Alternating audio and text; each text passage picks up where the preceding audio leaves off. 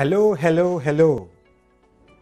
Good evening and welcome to the revision section of the Senior High School Hour on Joy Learning Channel. Tonight we have physics and I am your facilitator. My name is Japheth N.T. Amankwa, but I love to be called N.T. and you know. Right. Tonight is going to be another wonderful section with you out there. And our topic of discussion tonight is going to be vectors. You can repeat that after me. Vectors. Good. Why vectors? Vectors because for my Form 3s, you know we are some few weeks to our WASI. I keep telling you that if you breathe deep, you will realize that you smell the scent of WASI. You know what I mean? WASI is just at the corner. And so it's very important to use moments like this to go back into the archives, to look at some of the challenging topics we met in Form 1 and Form 2. And so tonight we are looking at vectors. Some of you met vectors in Form 1, others in Form 2.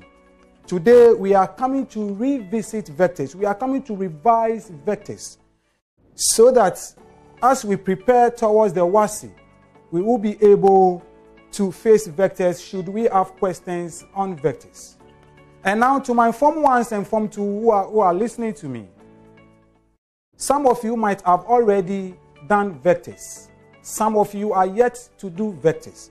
Whether you have done it or yet to do. Tonight is another opportunity, in fact, a great one, of course, for you to redo it or learn it and learn it once and for all. And so at this point, I want to urge all of you to sit relaxed, get your notebooks, get your calculators, and your mathematical set. Yes, tonight you will need your mathematical set because we shall be doing some scale drawings, When it comes to vectors, sometimes you have to do some scale drawings. So you get your mathematical set, and then as much as possible, like I always tell you, put away all things that will distract you, especially your mobile phones. Yes, I know. Getting to some point in the process, I know you would have to call in to bring your input, your questions, but for now, as much as possible, let the phones stay away from you so that you listen with rapt attention. With that, I believe you are going to have a fun learning and a very fruitful one, of course. Once again, I want to welcome you to this section. And our topic tonight is vectors. Vectors. What are vectors? Before we go to what vectors are, by the end of this lesson, I would want you to note the following objectives. By the end of this section, each and every one of you out there should be able to distinguish between what a vector quantity and a scalar quantity is. At the end of the lesson, you should be able to tell me the difference between a vector quantity and a scalar quantity. Again, you should be able to identify vectors and scalars from a list of physical quantities. It means that if I've given you a list of physical quantities, you should be able to tell me which ones are vectors and which ones are scalars. Then, you should be able to distinguish between the basic trig functions. We met them, you remember, during the time we're doing vectors and some of our mathematical expressions, we met the SOHCAHTOA. You remember SOHCAHTOA, where we have the sine function being the opposite adjacent, and then our cos function as adjacent hypotenuse, and then our tangent function being TOA, which is the opposite and the adjacent. Tonight we shall revisit them and look at how they differ. And then also, we should be able to add vectors.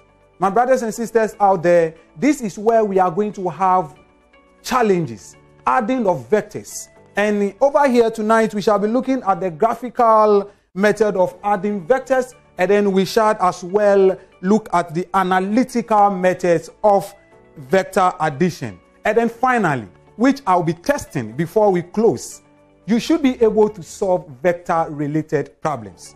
And like I said, I would be testing that with questions. So get ready for questions. You have to prove to me that at the end of this section, you would be able to solve vector-related problems. Well, so I believe now your mathematical set, your notebooks, your pens, everything is ready. And so we can just set the ball rolling. We go. Scalars. What are scalars? Whether scalars or scalar quantities, it's the same thing. And we met this even in measurement.